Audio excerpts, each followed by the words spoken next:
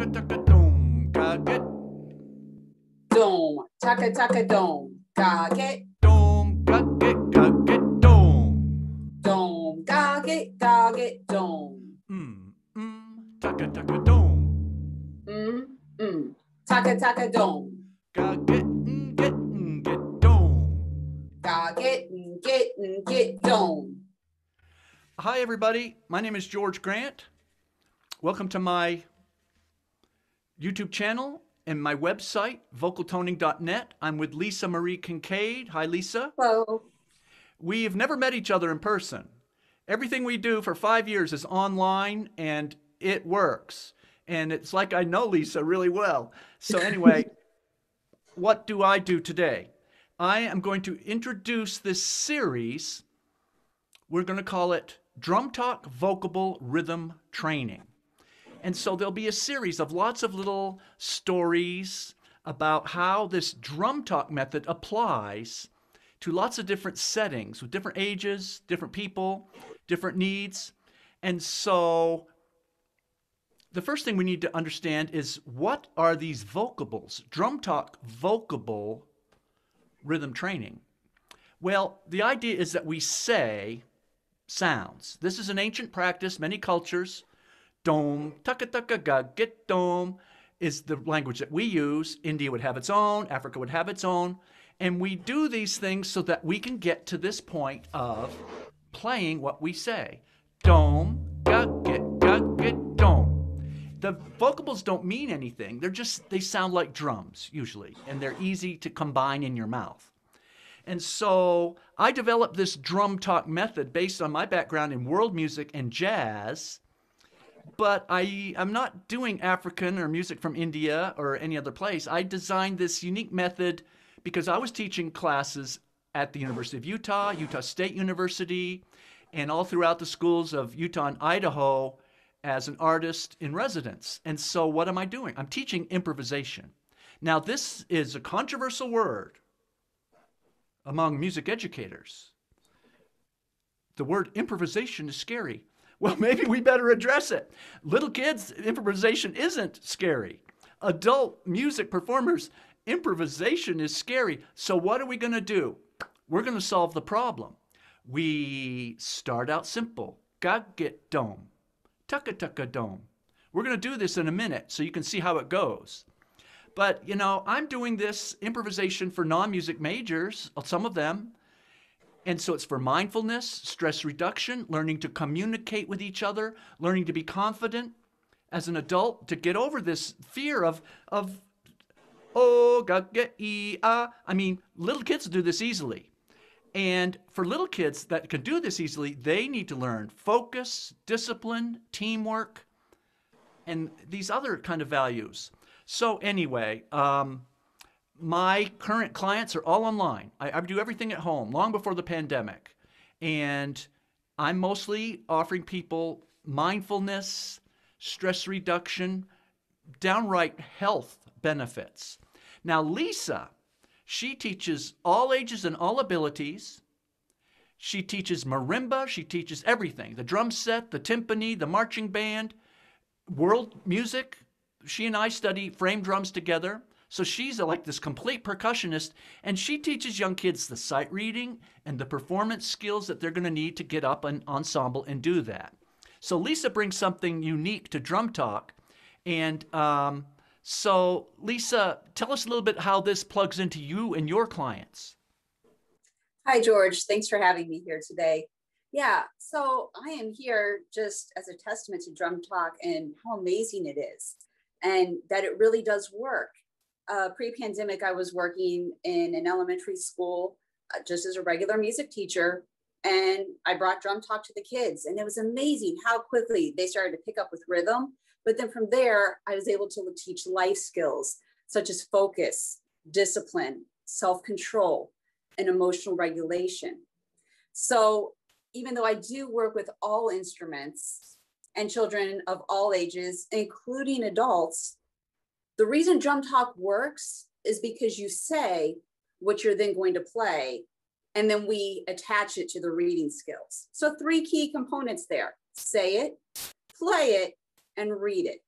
So George, let's give them a little taste of our magic. Okay, now, see, that's the difference. Lisa's teaching these kids to sight read music, and we learn rhythm. It's called rhythm accuracy. But where my people, mostly adults now, I don't work out in the schools as much, they don't necessarily play their instruments. So it's important to understand that this drum talk language becomes something more than just these silly syllables.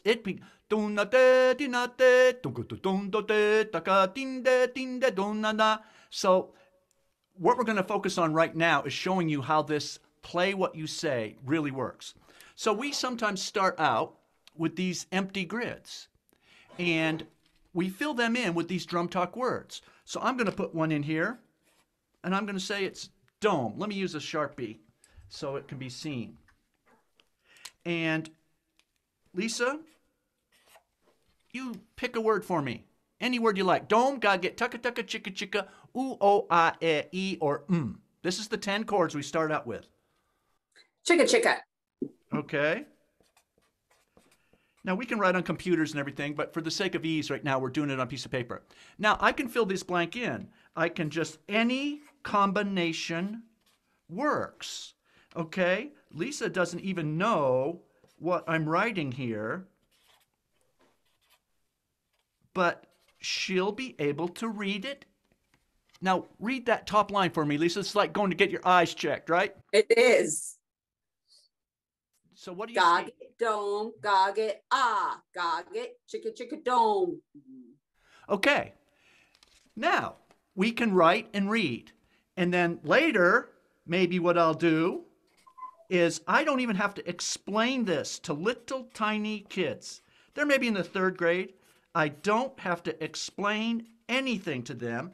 And when the time is right, I put traditional notation up on the board and I say, who can read this? And they all put their hand up and they want to read it. Nobody ever wanted to do this sight reading. Sight reading is hard. It's very tricky. And now that 3rd line, Lisa, you didn't know what I was going to do. You're going to sight read that with the drum talk language. So what is that? Dome, gog it, tucka, tucka, dome. So in this way, the drum talk gets us loose and confident, and we can speak up and be inventive and improvise. But we can also learn to sight read. Now, I have this chart. Now, George, if you hold that up again for just a moment, let me show you how that applies to music ed. If George will hold up that piece of paper again, I'm going to first say the 3rd line with drum talk language. And then that 3rd line, I'm going to say it in traditional counting using the Eastman method. So in drum talk, we would say that dome, gog it, tucka, tucka, dome. But in traditional Eastman counting, which is what most musicians know, 1, 2, and 3, and a 4. Right. And the difference between the numbers and the syllables is that a completely different brain function is being used. Like, okay, if I'm Bobby McFerrin and I could go 1, 2, and 3, and a 4, and he could do all this, but he'd be having a lot more fun, and so would we if he just goes wah he dia do na na na de na na na na de do da di da. Because our math brain really doesn't care about the music. Math is an analytical tool that is helpful, especially when we're solving problems. But the math brain is, you have to feel music. I'm sorry. You know, we have to get to that point. Now, I've got a cheat sheet to lead Lisa in echo after 4. She doesn't know. This is the oral tradition. Okay, so echo after 4, Lisa. Echo after 4. Ooh, dome, gaget, ah. Ooh, dome, gaget, ah. I've got a cheat sheet. She doesn't. Gaget, chicka, chicka, dome, Gaget, chicka, chicka, ooh, oh. Now, this is where adults who are professional musicians, maybe music therapists, and they're scared, they're nervous about doing something that sounds so silly to them. It's not good to their clients, but they're nervous. And so this is used as an icebreaker. And then eventually they don't need the cheat sheet anymore. And they can draw right upon their experience. And these words get much more sophisticated. We add all kinds of syllables, and we've got finger counting. We've got all kinds of ways to make this go.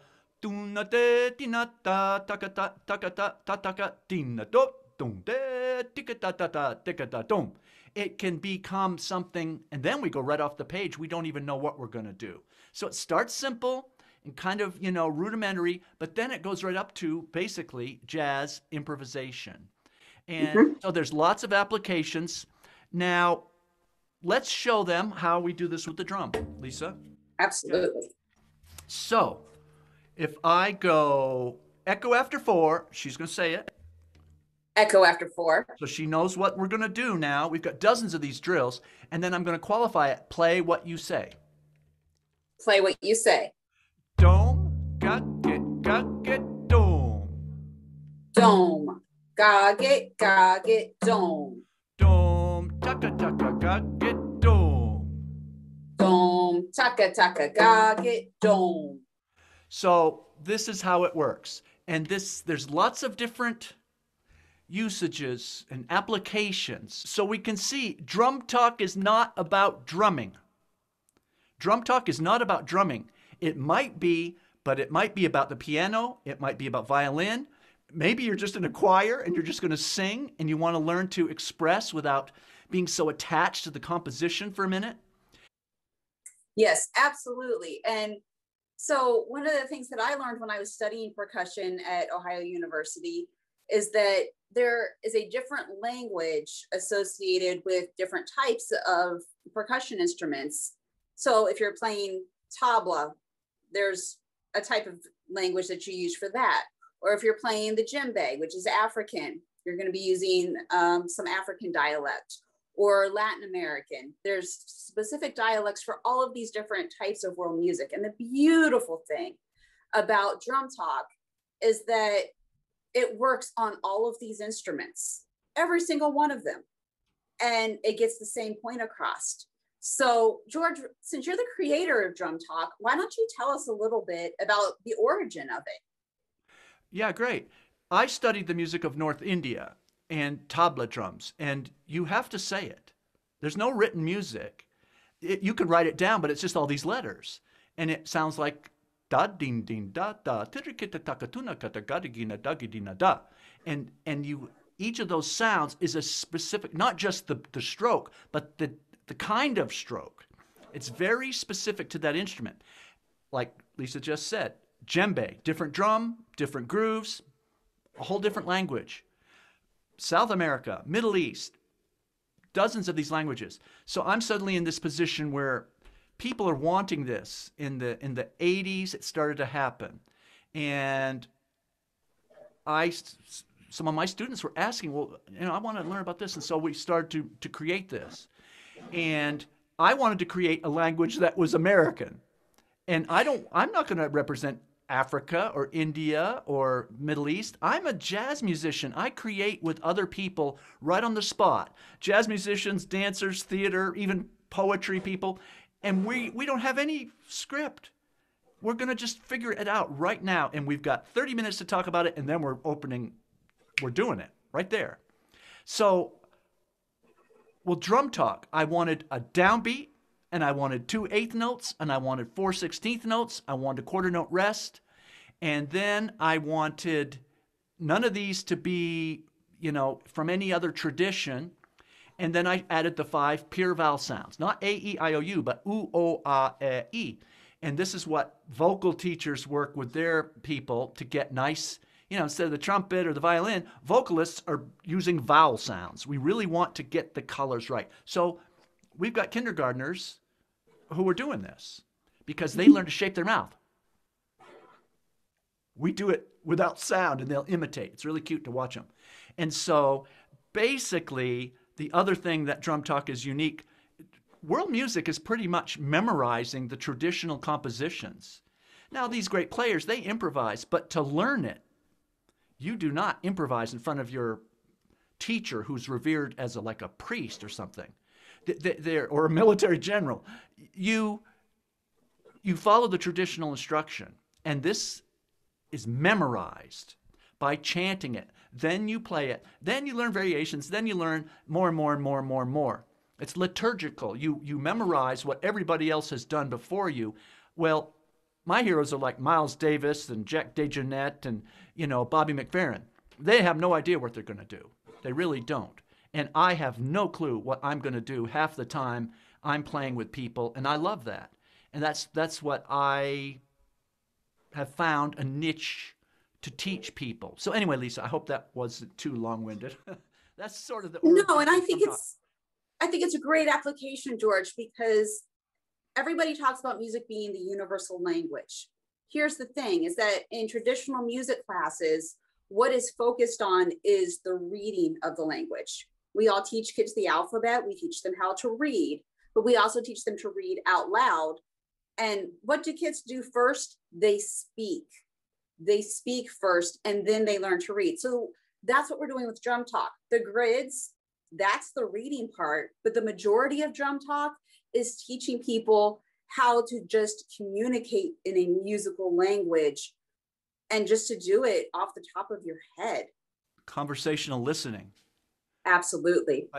My whole thing is, if you listen to your people in a group situation or just two people, if you listen, all your responses will be fine, even if they're imperfect. So Lisa, please tell us some of these outlines of some of these special people and unique situations that we'll be talking about with your clients over the next weeks and months as we do this series, please. Absolutely. So I've worked with all ages and abilities, cradle to grave. Yes, I've been in the room when people have passed. Me too. And so I use Drum Talk in so many scenarios, from a music education, a music therapy standpoint, starting with neurodiversity, such as autism, ADD, ADHD, and learning disabilities. From there, I've also used it in memory care with older adults, working on music and memory, but also with movement to help keep their bodies physically strong as well. And then another big one is articulation and pronunciation with young children. And this is something that I did pre-pandemic, but now that all of the children have gone for well over a year, really 18 months of school now with having the mask, you can see that you simply have trouble seeing what I'm saying when you have that mask there. And I'm sure we've all experienced this, but now the kids are having some trouble. So we're able to use Drum Talk to bring that right back really quickly. And finally, the way that we use it the most is mindfulness. George and I both practice mindfulness using Drum Talk, and therefore we're able to bring our experience to you. Awesome. Yes, this mindfulness in these music improvisation settings, you want to talk about being in the now. I mean, it's like a game. It's like, who's going to throw you the ball? And you have to be alert. You're right in the now. It's great. And you have to be very conscious. And you have to breathe. It's all great. What can be better breathing than this, using your voice to chant, longer phrases and all these vowel sounds. And so to review, we start with the simple stuff. It starts really simple. Little tiny people can do this. Then it becomes more sophisticated. We actually have maybe even 4 sections of a choir chanting different patterns in sequence with each other. And this includes melody and harmony. We can edit these things, and they can be multi-pages long. We can create our own compositions. Somebody's creating a groove while somebody else is freestyling, improvising over the top of it. And it's important to know, you can see this at my website store. I've got a lot of manuals, and we've written down, typed out, lots of patterns, and it's a progression, like book 1, 2, 3, 4, and so forth. And so, but then the most important thing to remember, why do we learn English or French or Spanish? To speak, right? To just let go and have fun. We don't have to stay attached to the exercises forever. Maybe to end, let's just jam, Lisa. And that sounds great. We'll do what we call trade 8s. Now, when I do this with people, sometimes it turns into a 9 or a 7 because they might not have 8s down. Who cares? They're having fun. They're breathing. They're getting away from their computer. You know, it's great to just use music for a better life. So here we go.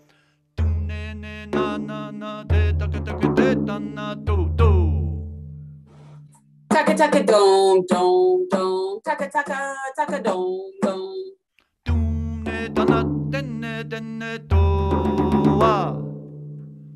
Hey ya, oh ah.